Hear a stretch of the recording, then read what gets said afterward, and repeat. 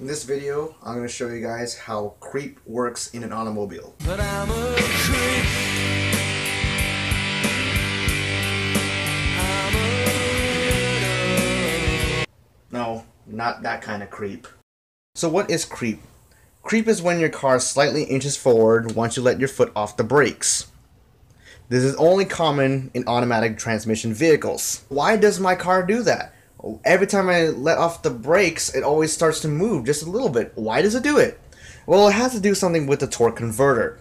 And what the torque converter is a device that transmits torque from the engine. So the main reason why your car slightly inches forward or creeps forward once you let your foot off the brakes is because of the use of the torque converter. Like I said, this is only common in automobiles with an automatic transmission. So how does this work? At idle, usually at around 1,000 to 1,500 RPMs, the engine is still spinning the torque converter fast enough to deliver power to the driven wheels. I also like to point out that torque converters are actually a good thing in my opinion. The reason for this is compared to a manual transmission car. In a manual transmission car, you have to dip the clutch, put it into first gear, then step on the gas, then let go of the clutch, and then your car starts to move. Basically, what I'm trying to say here is, in a manual transmission car, you have to do a lot of work to make your car move. Whereas in torque converter automatic cars, you let go of the brakes, step on the gas, and off you go.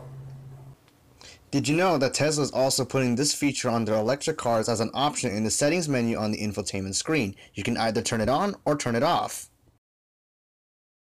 And so that is the basic idea on how automobile creeping works.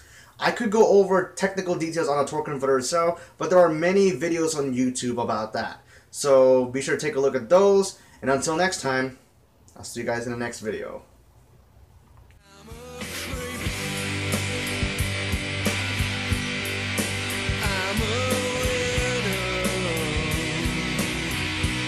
What the hell am I doing?